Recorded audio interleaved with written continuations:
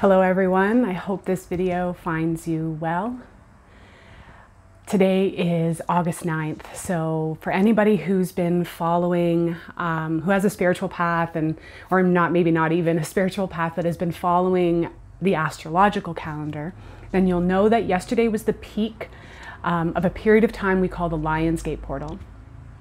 And what this means is that it happens once a year when our sun is in Leo. And this one was particularly powerful because we also experienced the new moon in Leo at the same time, as is my understanding.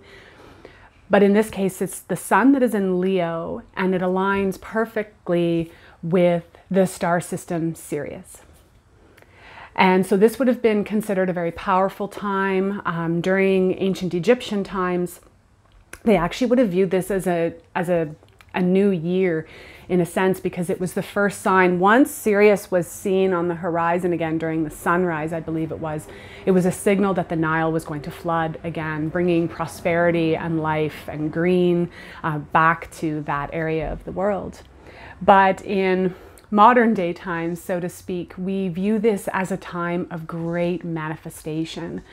A time where you can harness the energies to bring about new growth, new experiences, new adventures, but in order to make way for the new, again, coupled with this beautiful new moon energy that we're still kind of in, it's a great time to let go of those things, because oftentimes when we want to welcome new things into our lives, we have to make room. We have to allow for that new growth by letting things go. And so yesterday when I was doing my own personal practice around the Lionsgate portal and the energies that were there, I was strongly compelled to pull a card for my community.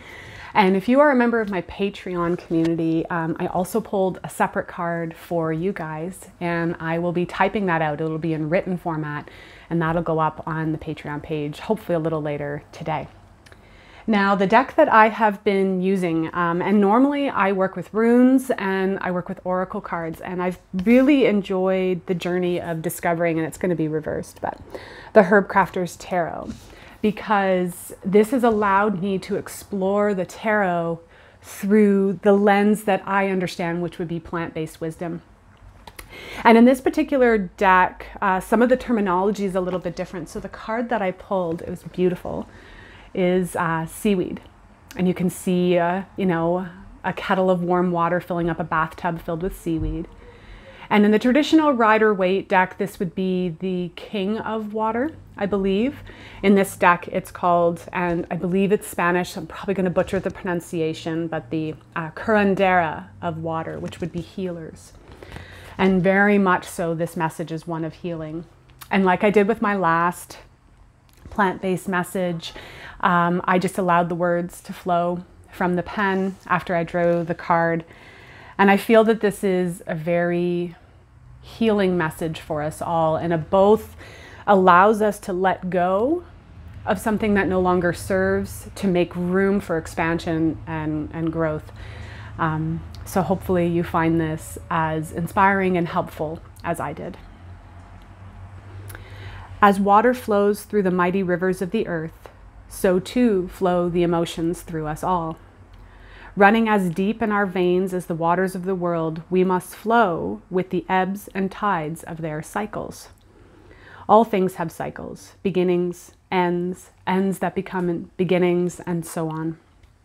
Please know that these feelings you have, whatever you are experiencing right now, these feelings do not define you. They do not represent you, they do not restrict you, and they do not control you. They are merely an experience that you are having. That is all. We are taught, programmed, that what we feel defines us. Boys do not cry. Girls are always proper. Oh, how we got it all wrong. The boy who cries is not defined by this. He is not a crybaby.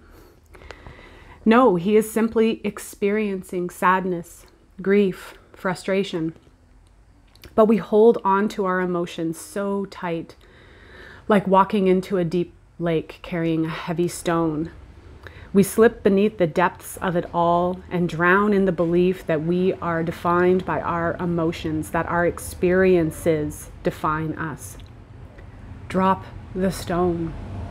Allow the feelings to flow over you, but do not attach to them. Inside, let the waters and seaweed of the earth do what they do best: nourish, heal, and soothe.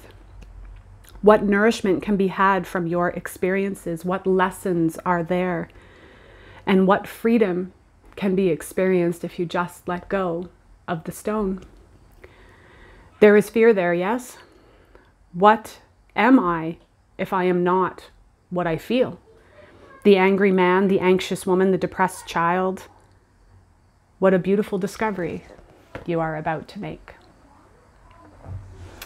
So as always, thank you so much for watching. I hope that Seaweed's message of understanding that we are not defined by what we feel, we are simply experiencing it. If you experience anger over and over again, you are not an angry person, but perhaps there's something in the anger that there is there to teach you.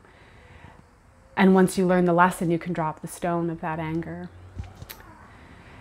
And so I hope that this helps. I know it certainly helped me as someone who has struggled with emotions my entire life and being defined by them, especially, and anyone who has anxiety, depression, or any challenges in this area, you know you become defined by your emotions and not necessarily for the good. Know that they are not you and they don't represent you. They're just something you're experiencing. So allow them to be what they are and learn the lesson they're here to teach you. So thank you again, and I will see you all on the next video. Sending you lots of love.